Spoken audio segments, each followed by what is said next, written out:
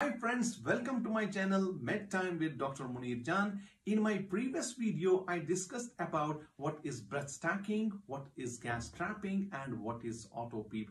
In this video, I will be discussing how to deal or solve this problem of breath stacking, gas trapping, and auto PEEP. So let's begin.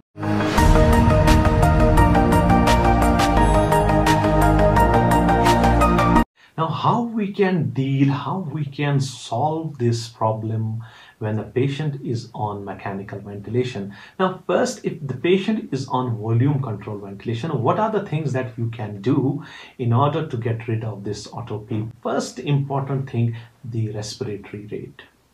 Now, respiratory rate, if you decrease the respiratory rate, obviously you are, increasing the time for the expiration. The triggering will take more time, and you are increasing the time for the expiration. Now, if the patient is having the efforts, is taking the respiratory efforts, the ventilator is giving the triggered, the assist breaths are also being provided. In these situations where the patient is having some efforts, patient is triggering the ventilator also, by decreasing the respiratory rate, you will not solve the problem of the auto PEEP or gas trapping. Now, in this situation, what you can do, you can increase the threshold for the triggering. Either the flow or the pressure threshold can be increased, or simply you can put the patient on the complete paralysis. By that you can get rid of this auto PEEP that is happening. Now, the second important thing in volume control ventilation, you can decrease the volume also. By decreasing the volume, what is happening?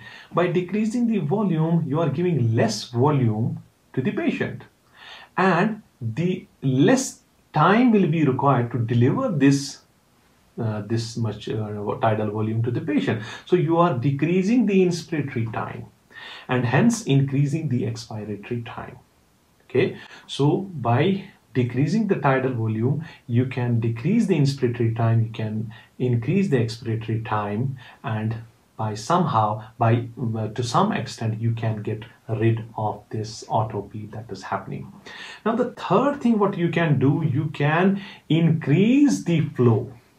Okay, by increasing the flow, what will happen? The amount that you have set in the volume control ventilation, the tidal volume, it will be delivered quickly. Once it will be delivered quickly, the inspiratory time will be decreased. When inspiratory time will be decreased, naturally the expiratory time will be increased, and to some extent you can get rid of this auto PEEP, gas trapping, what is happening in the patient. Now, this is the solutions in the patients where the patient is on volume control ventilation.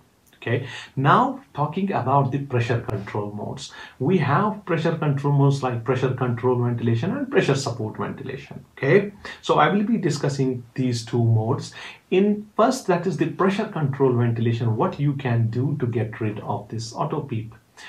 Now, first important thing what you can do, you can decrease the respiratory rate. Same as that of the volume control ventilation, you can decrease the respiratory rate by that, but provided the patient is not triggering the ventilator, or you are increasing, or you can do, if the patient is triggering, you can increase the threshold for the triggering also.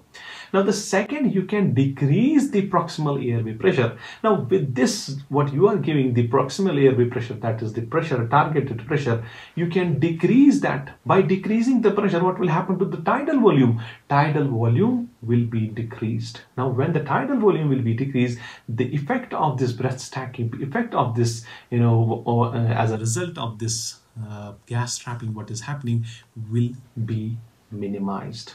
More thing about the pressure control ventilation, we have inspiratory time. It is time cycled. Okay, so the time cycle, you can decrease the inspiratory time. By that you will increase the expiratory time also.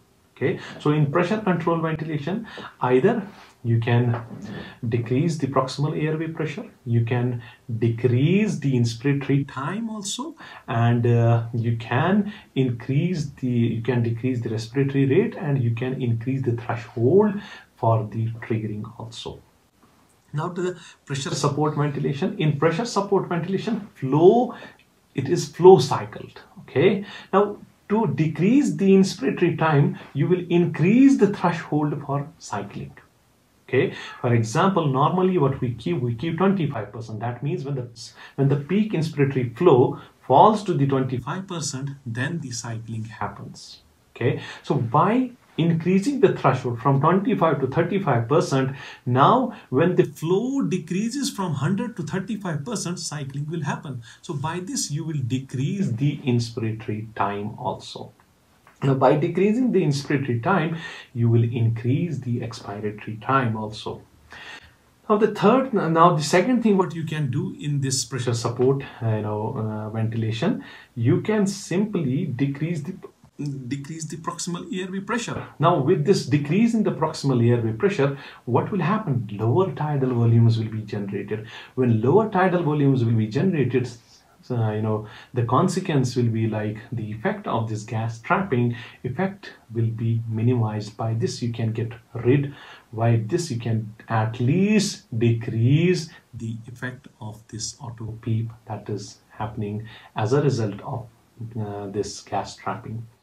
If I have to show it practically, you can see the flow time graph. The expiratory flow curve is not touching the baseline, and before it touches the baseline, the subsequent breath is delivered. So the subsequent breath is delivered before the expiratory flow curve touched the baseline. That's what is known as the breath stacking, and as a result of this, gas trapping and auto PEEP is happening. So if you do the manipulations, you can see the expiratory flow curve should touch the baseline as shown here. Thanks for watching this video. If you like this video, please subscribe to my channel, Med Time with Dr. Munir Jan. You can follow me on Instagram. You can follow me on Facebook by the name dr.munir.jan. Thank you very much.